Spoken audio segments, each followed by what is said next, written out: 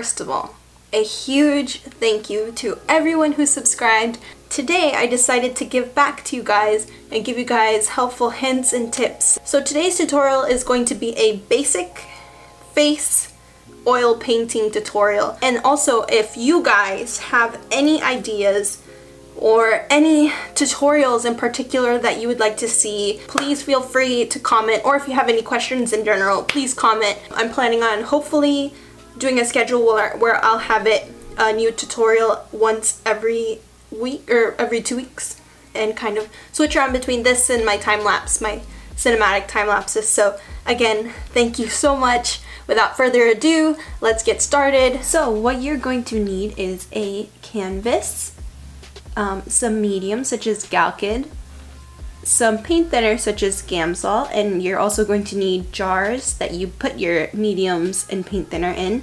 You're also going to need brushes, so I have a couple of flat-ended brushes, some rounded tip brushes, and then I also got some fine detail liners. Also, you're going to need a pencil to do your line drawing. I use charcoal, some paints of different colors. I'm going to tell you guys what I used, but it will really depend on your personal painting, and of course a palette to put all your paints on. What I did here, the first step that I did the line drawing. So I don't know if you can kind of see, it's very faded. I did the line drawing with charcoal, and when I used the charcoal, I did the charcoal, and then what I did was that I took a napkin and kind of just lightly went over it to make the lines not dark at all, and then went over it with a little bit of workable fixative just so that it would stay put and it wouldn't mix with the paint. For this particular skin tone, I used titanium white, flesh tone, raw sienna, raw umber, burnt sienna, Mars black, ultramarine violet, anthraquinine blue, olive green, and I also didn't picture it, but I also used vermilion and cadmium yellow deep. So what I did for my own underpainting, I did a very thinned out mix of burnt sienna and raw umber. I mixed those two together and mixed it with Gamsol. In 30 minutes it will be completely dry and you can paint right over it. So first you're going to build your initial layer. So basically you're going to look at where the darkest and the lightest areas are and just kind of put in your darkest values and your lightest and then blend it with your medium tones. Of course, it's not going to be accurate and 100% color correct the first time around. It will take a little bit of working around and adding a few different colors before you get that skin tone that really looks realistic. Then I worked on the eyes. So here on the eyes, I just kind of started looking at the shape. I found out that I did something a little bit wrong, so I went back in, erased it with a little Q-tip, and then just went right over it and continued painting it, and then just work on it. Look at the colors, how big is the eye, what are the shapes relative to each other, and just adjust it as you go along. There are shadows in the eyes aren't pure white. To make it more realistic, you want to make sure you add those shadows and really look at your reference picture and see where the skin folds are and what kind of shadows are cast and what are the colors of the shadows cast. Values are highly important when it comes to painting the skin. In fact, that's probably one of the trickiest parts, is learning how to add value and color at the same time. So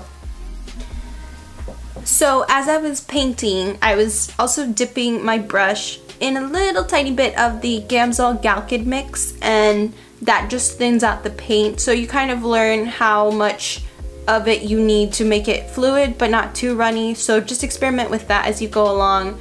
As you feel that it's too dry and it won't go on very well, add a little bit of that and see if that helps. So then I just keep adding colors. I look at the highlights and also the skin folds to make sure they're not too intense, to make it realistic. You know, you're not going to have intense smile lines, you're not going to really have intense skin folds or anything like that. It's going to be very subtle. So I just went in and I would color correct as I go, adding red where I see I need more red, or adding blue. There are colors that you would not expect would be in a portrait that are in a portrait.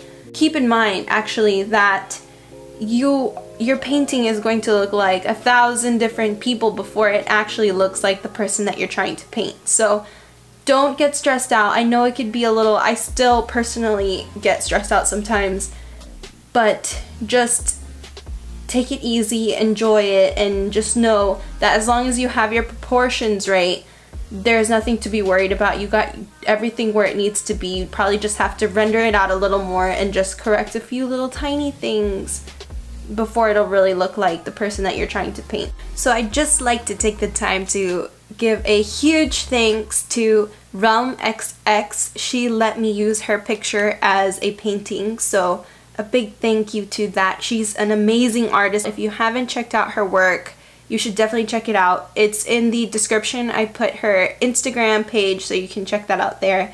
She does amazing, amazing paintings. Just absolutely breathtaking. This basically concludes the face tutorial in specific.